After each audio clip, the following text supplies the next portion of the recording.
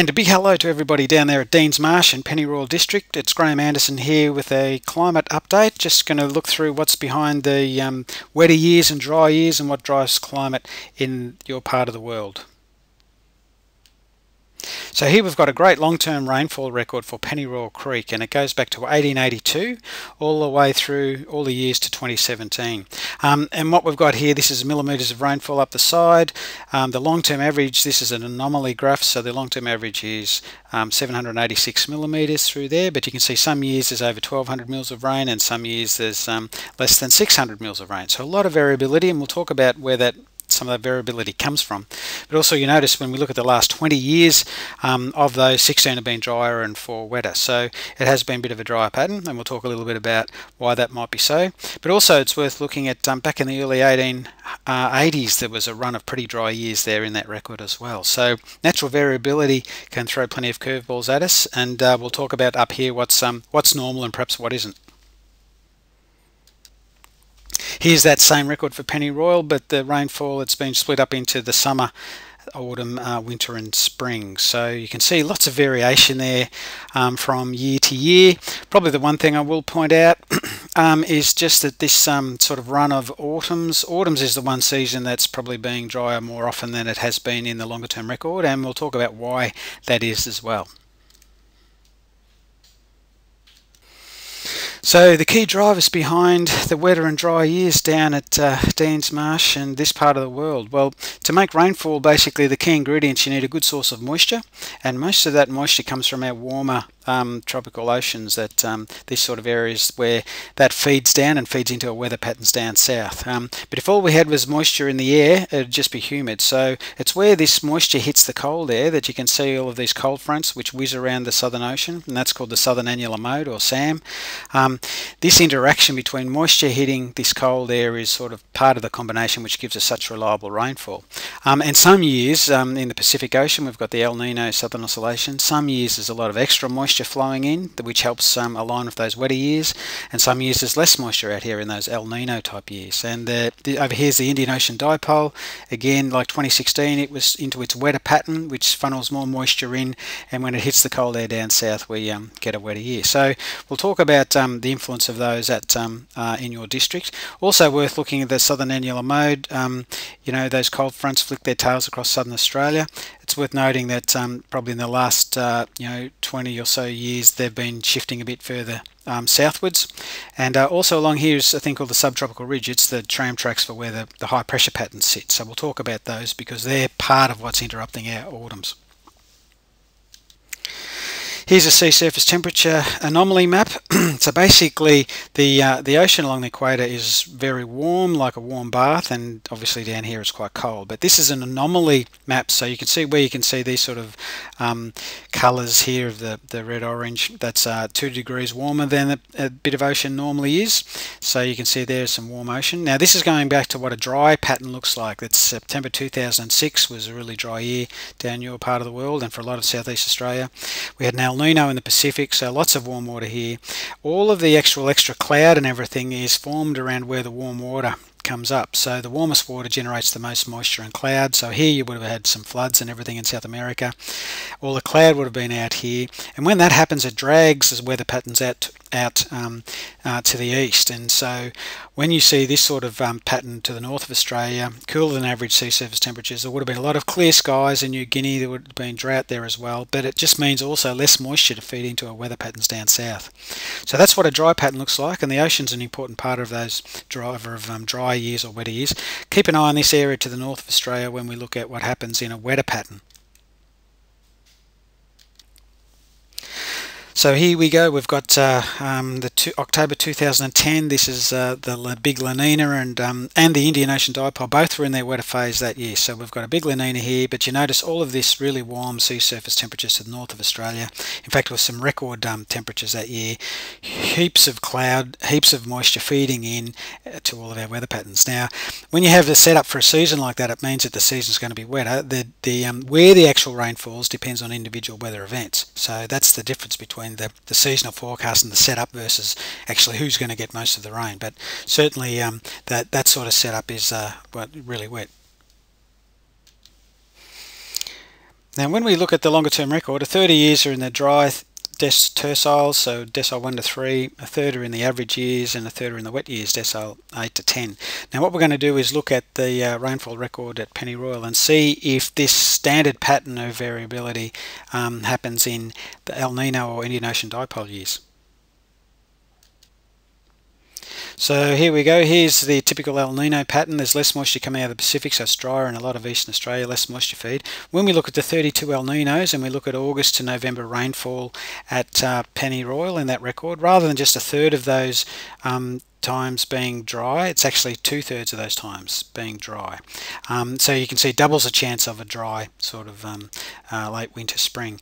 You can see there's still probably a third of years were okay, either wetter or average, and so that just meant there's moisture coming in from another source. But clearly there's a fairly strong El Nino signature in the winter spring rainfall there.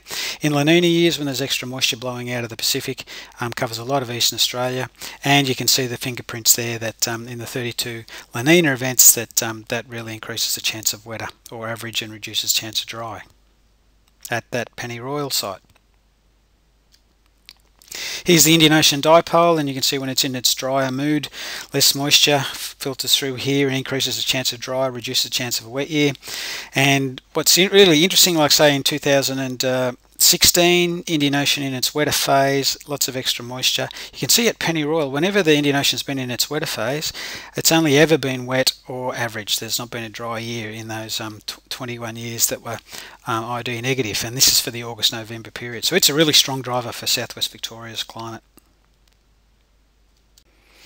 So I guess what I've talked about, what's behind good old-fashioned variability. Now I'm just going to look at is there anything different happening compared to good old-fashioned variability?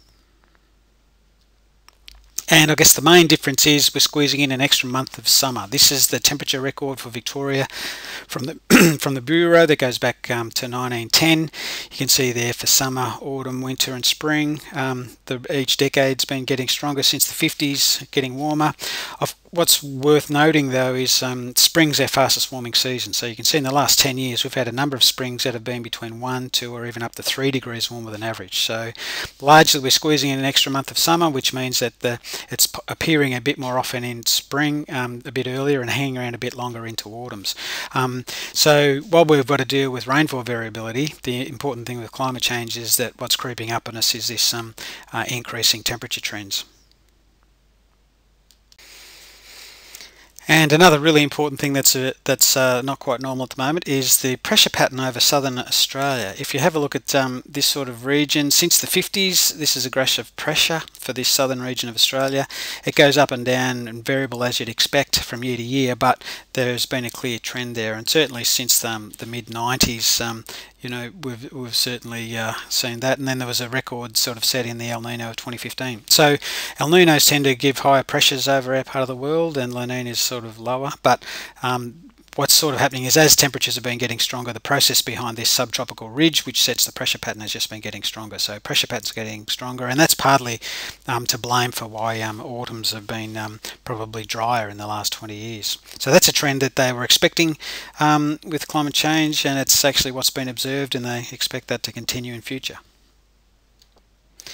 I guess the impact of, while you might have you know, some reductions in rainfall, it has an amplified reduction in runoff. So this is a reference catchment from down in the Otway. So reference catchment is just one where there's no human sort of interventions or upstream. So you can see here since the mid-90s, since that bit of a reduction in rainfall, there's been a bit of a step change there in that flow. And so there's still, you know, wet years. It's just that the average flow, there's less water to go around. So that's part of the challenge of why improved water planning and water security is going to be really important. If you have this sort of thing happening in a catchment where there's a lot of people upstream, then they'll get an amplified response in terms of you know, downstream impact. So water's only going to become more important. Another interesting bit of work done by Dave Stevens, which was looking at seasonality of rainfall, when it falls throughout the year. And we've got sort of summer rainfall dominant zones and strong winter dominant rainfall zones, and zones where it's uniform throughout the year. He just looked at when rain has fallen since 2000, and compare that to when rain had fallen for the previous 100 years. And what basically it noted is that all of these rainfall, the seasonality of these zones had shifted south. So basically the uniform areas are shifting south, all of them are shifting south. So part of the challenge for what Victoria, which is a strongly winter dominant, over time they expect to see more of that, where there'll be more variability throughout the season, which will create some challenges for us about how we manage that transition, I guess. So that's what's been expected to happen with climate change, and it's what we've seen already. The important point is that there's successful agriculture happening in all of these climate zones. So climate zones alone doesn't determine how successful you'll be in agriculture. The key challenge is around how you shift from your current climate to the new one. And there's a lot of fantastic stuff happening on farms to deal with these sort of changes. Modern tech, R&D, genetics, innovations that are all being applied that are really important for farm improvements. Improved infrastructure on farms for storage of water and phyto, really important. So that's what you're talking about today. Is water is going to be, it's already important, but it's only going to get more important. We're living in a time where there's certainly great growth in local and export markets, and the importance of biosecurity is really important to maintain that. Business management for handling variable years and income is a really important part of modern day farming. Also has been fantastic work done with land care and farm planning and better management of pastures and soils. Really critical part to dealing with increasing variability is looking after our soil and farm assets. And the key thing and what you're doing today is making sure you surround yourself with good networks and knowledge challenge, so you've got the confidence to grow your business and look after your properties and enjoy what you're doing.